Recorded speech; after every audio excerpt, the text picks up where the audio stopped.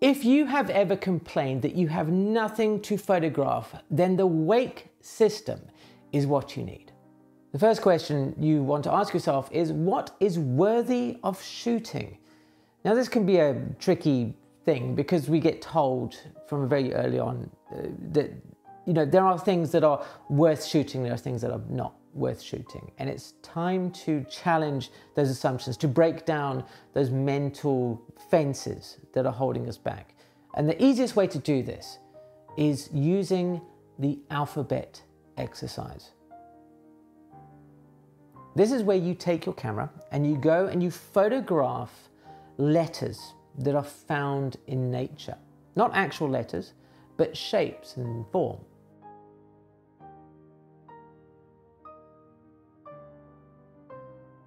Those are some of the more simple ones, but I'm sure with a little bit of practice you'll be able to find some cues maybe. That'd be amazing.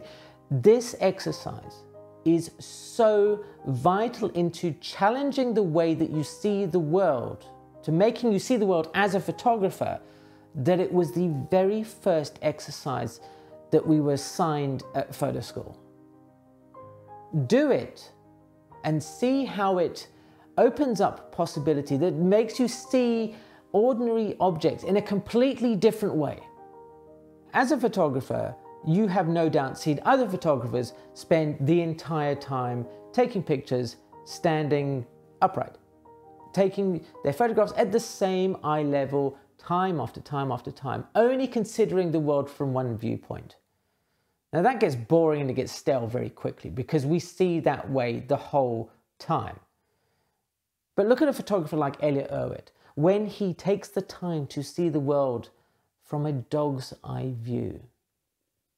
How different does this scene look now? How open to more possibilities, to more adventurous photography is it because he's changed his perspective?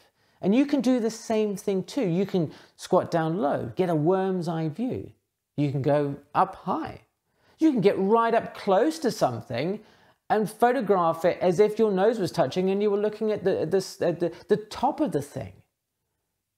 And of course, we shouldn't forget shape, form, texture. These can also be subjects in and of themselves. The alphabet exercise was teaching you to see these things rather than to see the subject as purely what it is in a literal sense. This is a skill that people are using to find interesting photographs, to get over this hump of saying, oh, I am just surrounded by boring things. There is nothing to photograph. The second element that you want to focus on is awareness. How many of us have sat in an airplane flying on one of those dreary long distance flights where there's nothing to do? We don't think of that as a place that there could be a photograph, so we switch off. But William Eggleston, the very divisive William Eggleston, he didn't. He took the time to notice, to be aware of what was going around him. And he took this very lovely, I think this is a wonderful photograph of something that most of us probably would have just dismissed.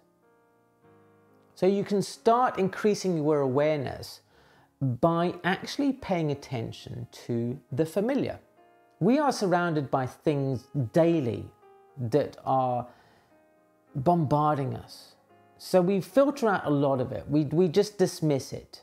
We do notice unusual things because they are unusual, but most of the things, they just pass us by without any comment.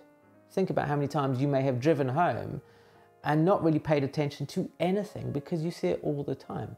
But what happens when you start actually paying attention to the familiar, to looking at its opportunities, like you did with the alphabet exercise?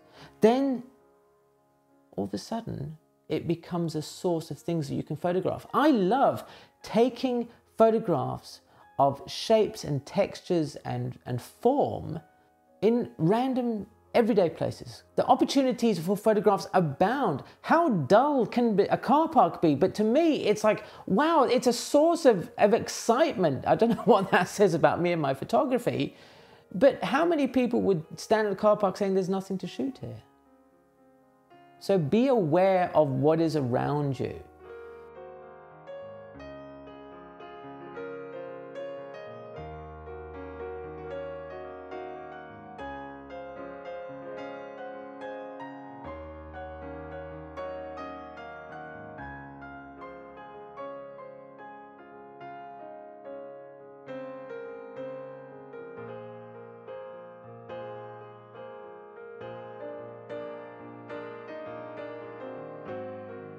Light, that is at the heart of photography, isn't it? That the light is so important to photographers, but we tend to think of it simply as a way of illuminating the subject.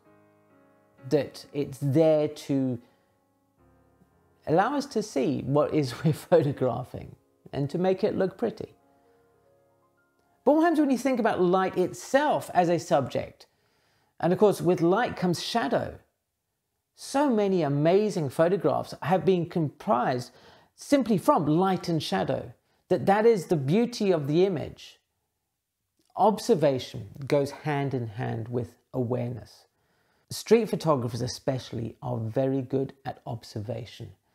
That they are looking about what's going on around them, about how things change. Now you can employ this not necessarily as a street photographer, but as a photographer who is interested in photographing anything.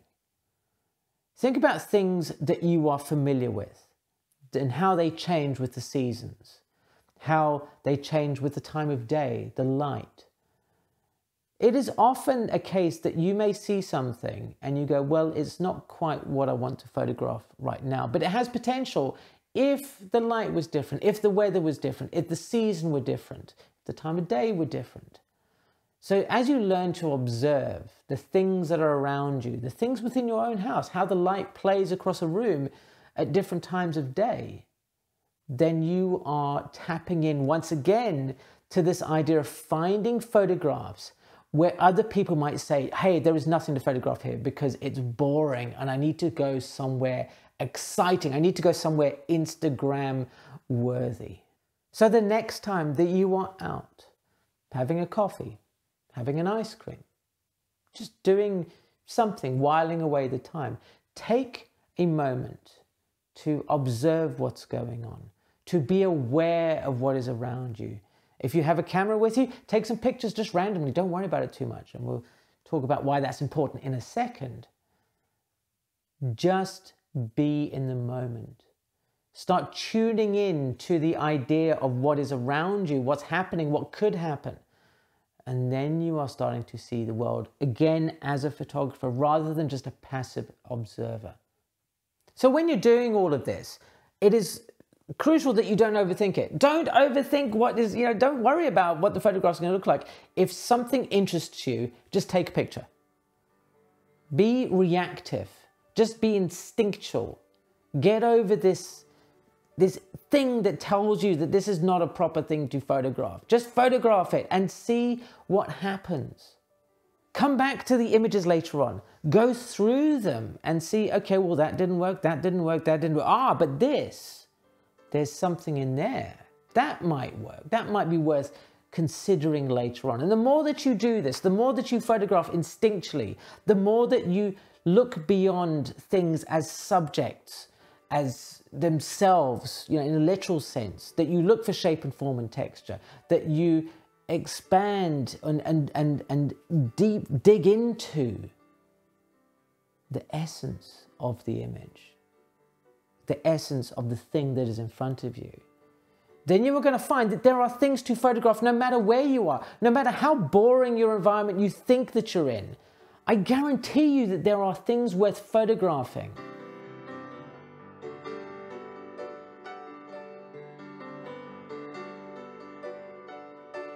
Ansel Adams, and if you've got him on your bingo card, you can cross him off right now, said that if something excites him, it would make a good photograph.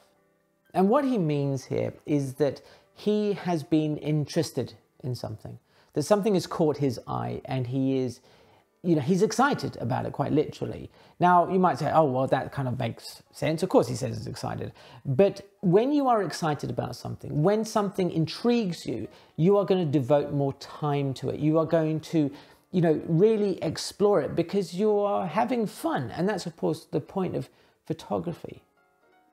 Tapping into this excitement, tapping into this connection with things, on an emotional, sort of visceral level, then you are going to start creating interesting photographs because it's something that excites you. They may be a a hobby that you have beyond photography that you are interested in. And you may like gardening, you may love the shape of tomatoes, you may love and the color, you may love peppers. Look at all the older photographers who were exploring with things like shape and form and texture, were also interested in the objects themselves. Edward Weston, you know, him photographing the peppers, and if you look closely at the peppers, there's more than just the shape and the form, there's also suggestions in there of other things.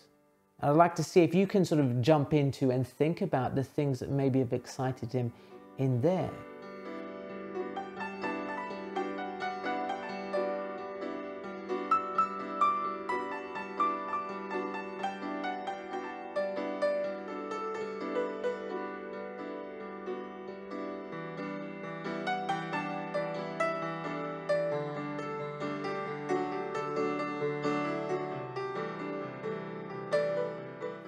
Now, the astute amongst you may have noticed that E is missing.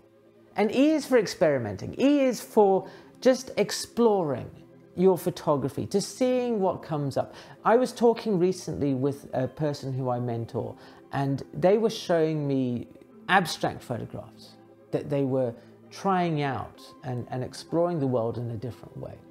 And they were so exciting to see. I loved the way that he was going in a direction that was uncomfortable for him, but he was trying things out, and beautiful photographs with the result. So take that, explore different processes, explore different approaches, explore lying on the floor. Ask yourself what happens if I try this?